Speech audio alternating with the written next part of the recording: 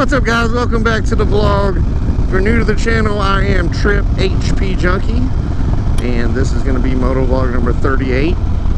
And we do everything Harley Davidson and Harley Davidson related here on the channel.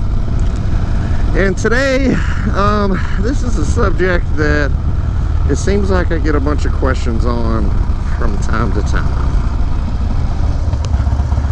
There's the cups.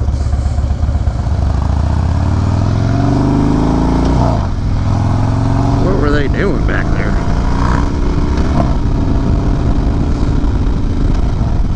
Anyways, so yeah, we get this question from time to time. It seems like a bunch of people ask about it, and I feel like I have some experience now and I have some mileage, so I can give a good honest opinion and review type thing on this, and that's chain kits for the Dyna. I did mine probably about 8,000 miles ago, I think, and I've been to Oklahoma to the Fast Life camp out. We've been to Maryville one time and just beating on this thing non-stop back and forth to work.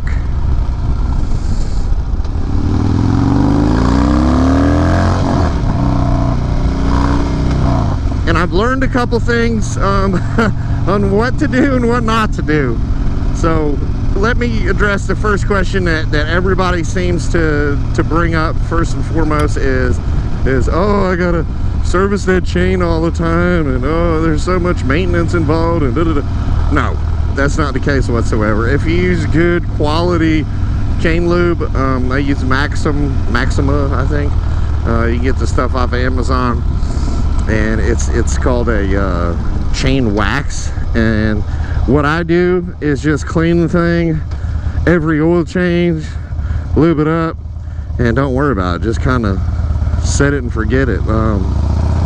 It's not rusting, it's not binding, and looks good, and that stuff doesn't sling all over the bike like some of the other stuff does. So that's what I've run, and seem to like it no problem. It's hands down good stuff. And the maintenance aspect, once you get past that initial stretching, because when you first put the chain on, it will stretch a little bit, and once you get past that first stretch, you're good to go. You set your tension and rock and roll. So I think I've been through two tires already on the back, and no issues. Now, you know, the installation of these chain kits is kind of difficult. You do need some special tools. The chain rivet tool, you need a big impact to get that nut off. The only ones that I've seen that do it right away is the Milwaukee Electrics.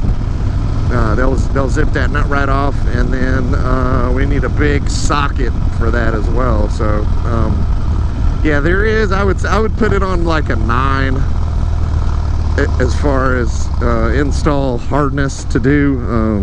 You know, if you don't need those tools, or if you don't have those tools, you're gonna have to spend quite a buck to get them. So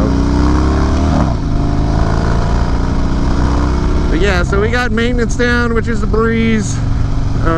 We got the install, which, you know, it is on the harder side to install one of these, but you know, once you get it, all you got to do is technically just, you know, feed new change in and new sprockets. And what are we doing here, boss?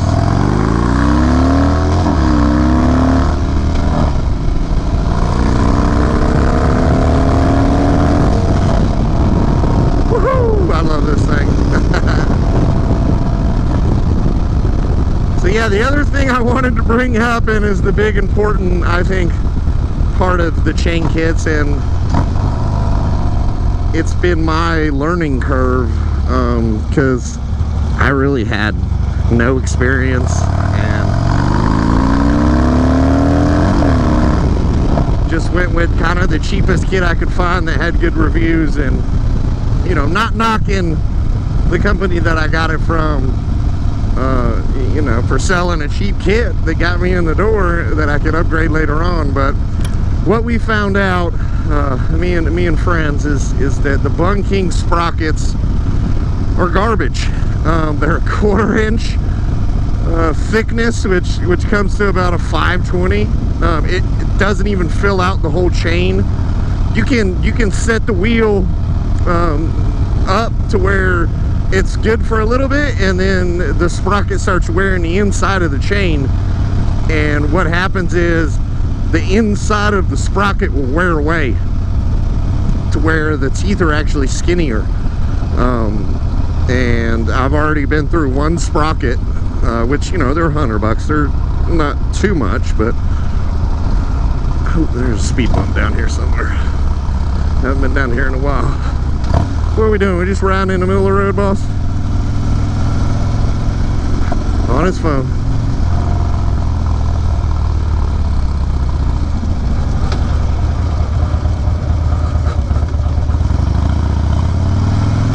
So yeah, what we found is PBI and some other companies make a sprocket, a rear sprocket for the reel that is actually 530, which is the thickness of that sprocket.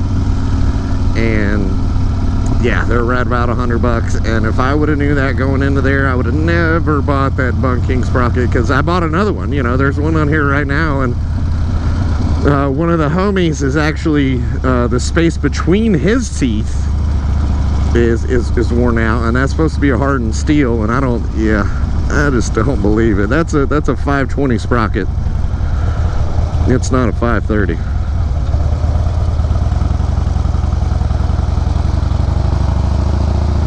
It's busy down here. But yeah, if I'd have had to do it again, I would have definitely upgraded the rear sprocket to better quality and thickness of actual 530, which these kits are. Most of them are 530 chains. So yeah, that was a big learning curve that hopefully I'll help somebody out with. And you know, down in the future, somebody see this video and don't stay away from those Bunk King rear sprockets. They look good because they're cheap, but there's some other companies out there that offer the true 530 sprocket for these bikes, and you know, they'll last longer. That will be another long-term video test. We're gonna get one next. Jesus, it's bumping, and go from there and test it out. But yeah, that's the only negative thing I've seen personally from these chain kits, is those rear sprockets are garbage. You know, get you a good one. Everything else seems to be great. Long distance wise, they've been great. And you know, I originally thought that, oh, you had to have a chain to wheelie, but that's not the case. There's plenty of people running on belts with no issues. So yeah, I think that's gonna be it, guys. That's our review on chain kits for Dynas. And if I would have had to, you know, do it again, I probably would have waited a little bit before, you know, maybe destroy a belt then upgrade. But you know, I just wanted to build it one time and leave it alone and set it. So that's gonna be it for this video, guys. Like, comment, and subscribe.